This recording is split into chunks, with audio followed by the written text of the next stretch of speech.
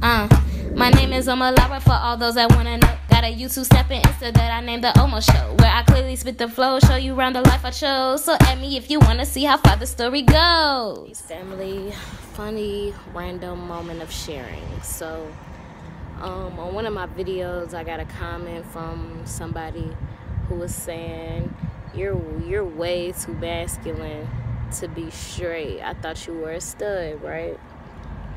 And for those who don't know, because not everybody knows like the LGBTQ community lingo, to be a stud is like a girl who is a lesbian and dresses more masculine than feminine in many ways.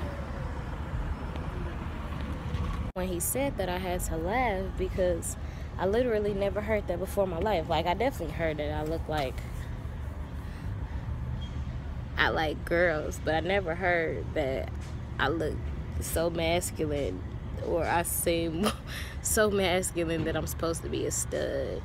So anyways, I don't get offended by things like that. For me, man, the multi-dimensionality of the black woman is just crazy. Like, what I love about being a woman, being a black woman, is knowing and being aware of my masculine, or supposed to be masculine, qualities, given the experiences that many of us have had. You know, many of us have dealt with single mothers or single grandmothers, as I have, and you know, seen a woman pretty much do everything on her own. Many of us may have played sports growing up, which I have, and many of us have brothers, or you know, different things that contribute to our style, the way we end up becoming. And certain things is just a part of us from jump. You know, when I was a kid, I played basketball, and I used to love wearing my baggy clothes then, and I love my baggy clothes now. But the thing is, it's so funny because yes, I have those moments where I really like to dress from the boys or the men's section, but then I have those moments like right now where I'm wearing a skirt and just a cami.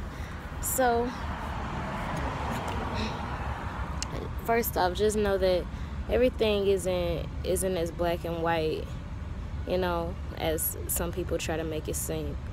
You know, there is multidimensionality in all of us, even men. You know, there are feminine there's feminine energy that lives within men. You know, every man has a different amount of feminine energy, just as every woman has a different amount of masculine energy.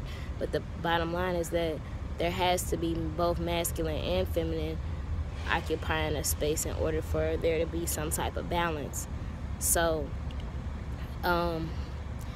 me personally, I'm just one of those people that embrace my both sides of myself. I don't try to be a man or try to be overly masculine, nor do I try to be real ladylike or prissy. I'm surely not that, you know. I'm just me, and that's what I love, is that me is all encompassing, you know, and I can be anything. I am everything. I am all that there is, you feel me? Not everybody gets to that place where they can embrace it, so not everybody is allowing their true selves to show through to the world in both their feminine and masculine aspects, no matter whether they a man or a woman. But at the end of the day, that's something that I like to do, and I encourage all my people, not just women, but men too.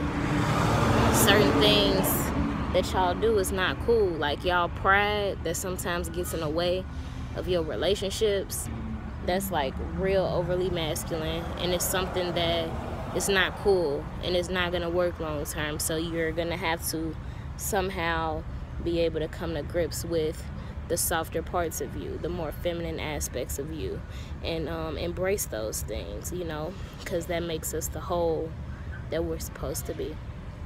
That's all I wanted to say.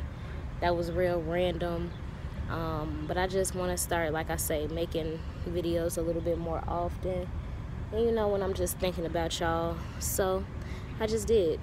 All right, y'all, got any questions, concerns, want me to make a video about certain something in particular, let me know. In the meantime, peace, love, black power all day, every day, ain't no other way, okay?